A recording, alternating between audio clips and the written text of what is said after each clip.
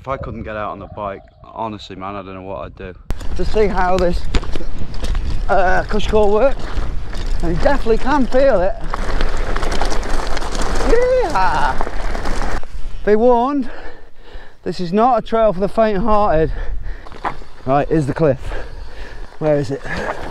Nice and steady.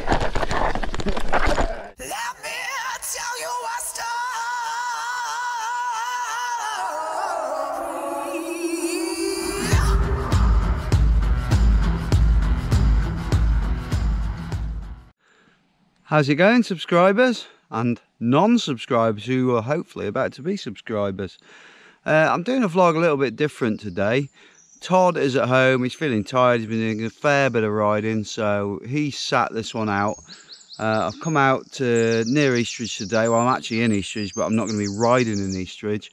And I've got a couple of things I'm going to try out today.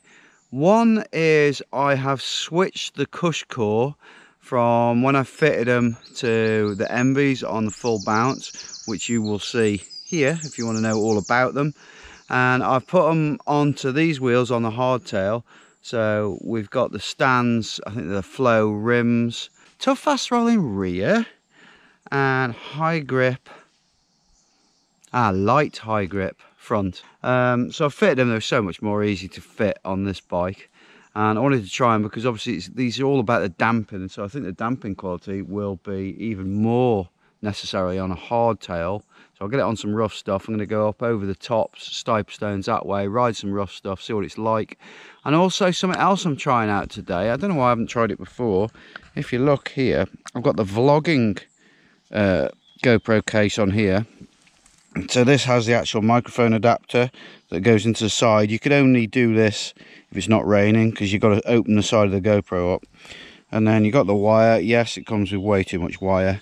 And then a fluffy microphone under my mouth. See how it goes. A lot of vloggers use this sort of setup. I haven't tried it yet, so let me know what you think about that as well. Obviously the normal GoPro, which I'm talking to. Right, so I'm going to get out there and give you my thoughts on this and just have a chat and just tell you my thoughts on various things that are going on at the moment. All right, I hope you enjoy it. So I've actually pulled off the main fire road up, and I've never been in this bit. I've seen it loads of times. There's no trails here. It's just like a really nice bit of Eastridge. I thought, nice backdrop for the beginning. So I made it up most of the way of the climb, the main Eastridge climb, which sort of goes off to the right there. But I'm heading that away. That there is a stipe of stones. So I've still got a big ass climb. It's very warm today. It's 25, 26 degrees. I'm feeling it with all this stuff strapped to me. You see the knee pads are down. What I do a lot now when I'm climbing up hills. Just got to get up there. Just got to grin and bear the heat and winch her up. Everywhere is so dry, so rock hard. It's lovely though how it rolls so nicely. How's that audio anyway? I don't know. I won't know till I'm editing. If I'm happy with it, I'll put a big thumbs up now.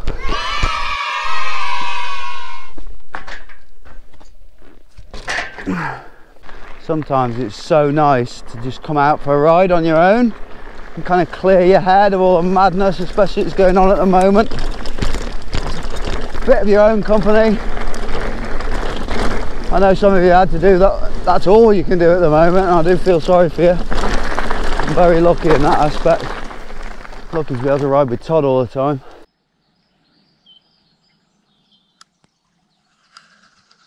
It starteth the big climb. I got up the toughest bit of the climb, and as we just get into this little coppice of pine trees with the shade, it was so nice. Honestly, I'm so hot. I'll try and show you, you might not see it, but hang on. Yeah, full on, sweating me nuts off. But when you come to places like this and you think this is 15 minute drive from my house, we're so lucky, we're so blessed, because you know, for any of you subscribers who are like locked down or whatever, and you're in cities or really busy towns and you've got nothing on your doorstep, I feel so sorry for you. This is like mental health, just big gains being able to do this. If I couldn't get out on the bike, honestly man, I don't know what I'd do. Let's carry on, shall we? Here we have one of my favourite view spots, is when we're going up this sort of climb towards the Stiper Stones, and you know, just looking at Shropshire, and I don't know, Wales is over there somewhere. My geography's not good, and you can just see for miles and miles. That's where we've just come from. We as in me and you lot watching. And the bike today, we've got the Switch 9er hardtail, over a year old now, sticking with the flat pedals. Got the Laconda guys on there. How sexy do they look? And the only sign of having this Cushcore on both the wheels is we've got the Cushcore valves, because they've got the side inlet for the air rather than direct, and then I've got the TY valve cap on it because you can take the valve cores out with that. So far, I mean, all I've done really is climbing, and you can notice it. I'm really surprised, I didn't think you would. You can notice a little bit of damping as you're going up over the little sort of the rocks and the little stones. It does offer, it's like going back to the 90s, and when you get these like 1.5 inch Travel XC forks with elastomers, and there's you know, you put the soft ones in, you can feel it. So yeah, pretty excited to try it on the downhill. So the first downhill I'm going to do is one that I have shown you ages ago, and it's called the Flying Scotsman. Made it to the top. There was still a bit more of a climb, and ahead of us there, that is the Devil's Chair. I think it's Devil's Chair, something like that. I have done edits from going up over that, but I'm not doing that. We're going off down right. Here we go. This is the Flying Scotsman, and it's got plenty of rocks on it at the top, which is good. What I want to see how this Cushcore works, and you definitely can feel it for sure. I'm not going at it hell for leather, obviously, just a nice comfortable speed.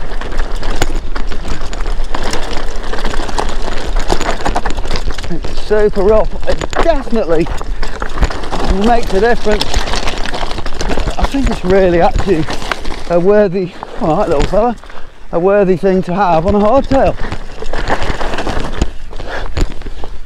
I can feel this, really feel this vlogging case moving about on my chest because it's heavier.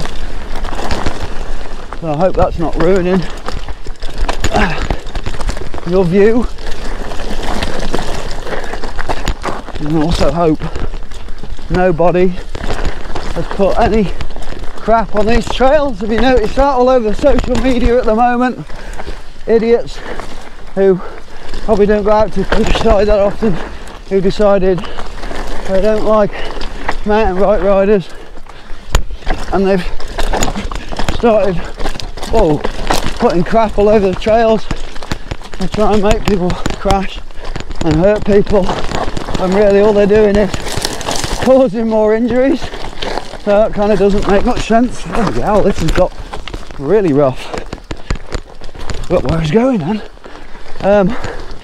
Yeah, and as a social media itself, with all that's going on, kind of changed a lot for me. Kind of realised there's a lot of idiots out there who take it upon themselves to be the world's corona policeman. Find it really annoying. You shouldn't be doing this, you shouldn't be doing that. Just let people do what they want to do. I know there are some dicks who are doing some daft stuff, but I think just worry about what you're doing. Forget about other people. Oh, big drifty corner. Nice. I'm nowhere near the speed I would do this normally. God, that's got rough. Oh. So yeah, super impressed with the Cushcore. It isn't cheap, so it wants to be good, really.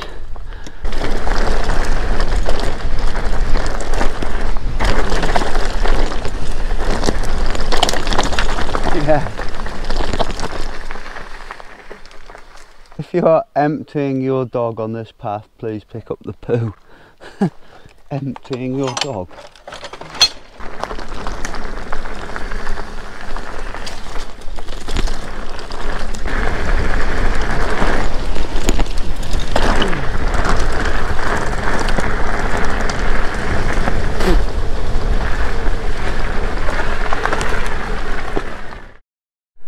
Now we have another big ass road climb, and then fire road to get back up to the top.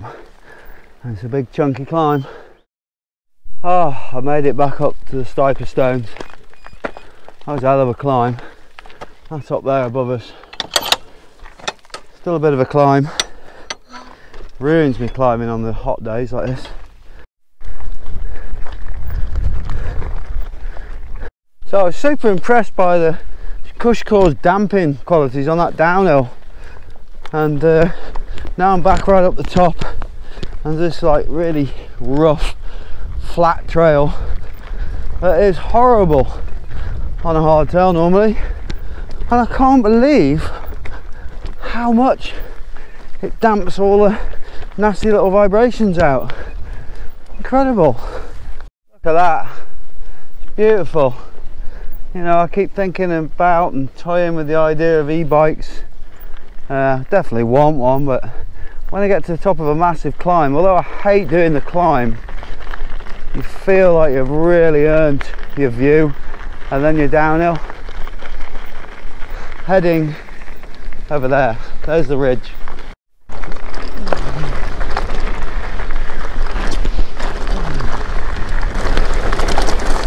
Yeehaw! Where's the turn? It's here somewhere. There it is. Excuse me ladies, coming through. It's remarkably still and quiet and peaceful out here. Really appreciating it. It's so nice. Now you get to this bit here, you just come along, and that is I don't know the name of it. I call it like the horseshoe, because it's like a horseshoe, it goes round like that. It's very off camber. I saw a mint picture that John from Fundamental MTB put up from there, and I'll put that up now. The ridge line itself is up over there, and that's where we're heading now. We've got a little bit of a down before we go up to get to the top.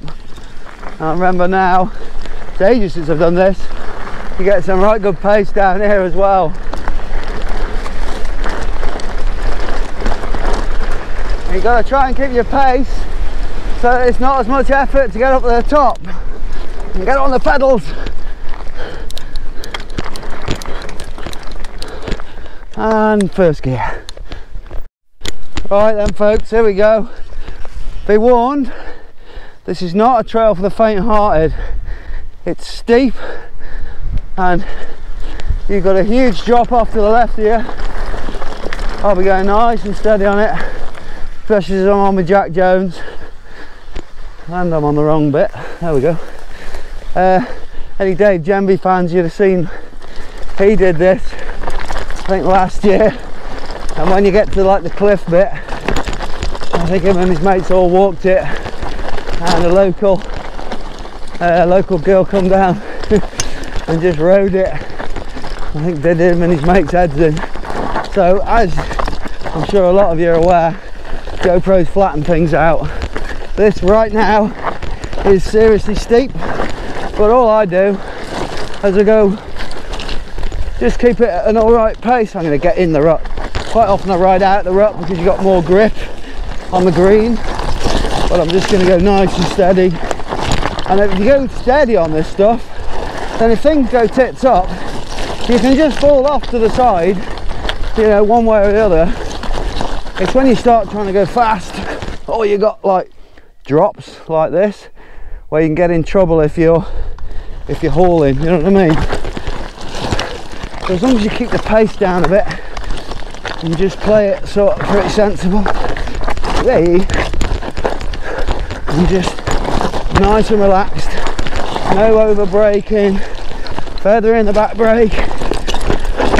See, I speeded up a little bit there, didn't want to do that, but it's alright, all in control. You can see I'm quite close to the edge there. I might get some grief for this, I don't know. There are people out there, like I said before, judging, saying you shouldn't do this, you shouldn't do that. You know what? I'd rather be doing this where I'm in control than going around a frigging supermarket where I don't know who's touched what, who's with me, who's behind me, who's talking to me, do you know what I mean? Right, here's the cliff. Where is it? Nice and steady. It's got it. Got it. Lovely.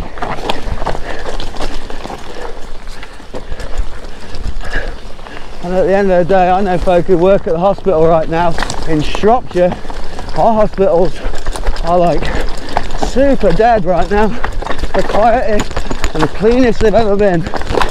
So it is, you know, it's a risk, but an educated risk. And there we are at the bottom. Nice. That was so much fun.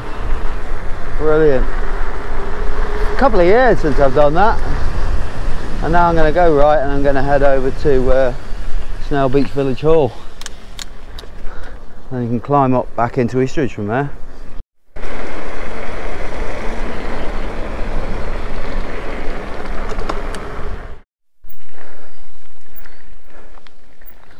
Oh, so we're in Eastridge now, but I'm not going to bore you with the same trails that I normally always do. I'm going to go and try and find a couple heading back towards the van that we don't normally do, that I haven't done for maybe years, just to keep things fresh. So ahead of me is the one I normally do, and there's a couple off that way, but down here we've got the old red, we've got the new one that the walkers have been putting stuff on and now the forestry have closed, but there's a couple of other wild ones here that I haven't ridden for ages, so I'm going to get on the case of doing them.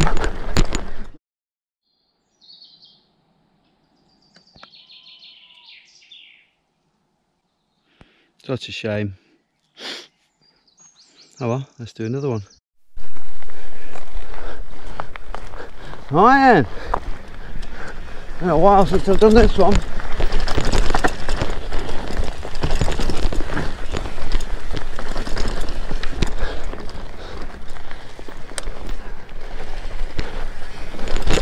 God, not many people have ridden this. Yeah, still nice. Still so much fun.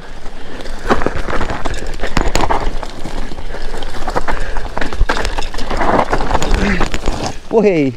Maybe overshot that.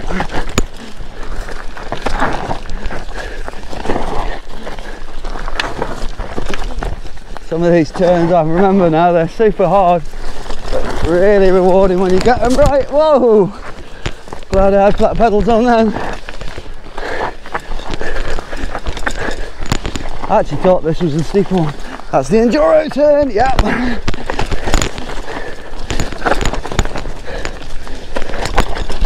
Wait, bouncy bouncy.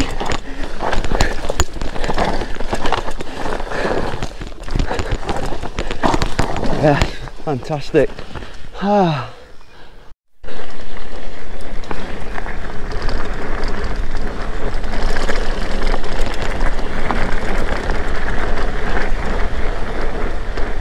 I'm done, I'm knackered. I was going to do another one, go up the top, but I can't be bothered, I'm pretty tired. I hope you enjoyed this video. Definitely the Cushcore are a real plus in this bike. They'll be remaining in here, and yeah, awesome. I can't believe the difference they made. And let me know what you think about them, about the price of them, about this audio, and also you know, any of my thoughts on the current situation. You can disagree with me, I don't mind. Just my thoughts. You know, if I got really in depth with it, I'd probably drive you crackers, but because the whole thing drives me crackers. We are gradually coming out of it and things are getting better. You know, we can drive, we can ride with a mate. We just need it to go back to riding with friends, and driving miles and racing, route rides, festivals, all that sort of stuff. Thanks for watching. Check out links in the description for any of our merchandise, our website, and also the affiliates where you can buy some of the products we use at a discounted rate. See you next time. Keep it pinned. and I've got the WTB tyres, a 2.6 fast, was it fast rolling? Was it high grip, fast rolling front, and a 2.4 tough fast rolling rear. Trail Boss. The front is tough fast rolling rear, and high grip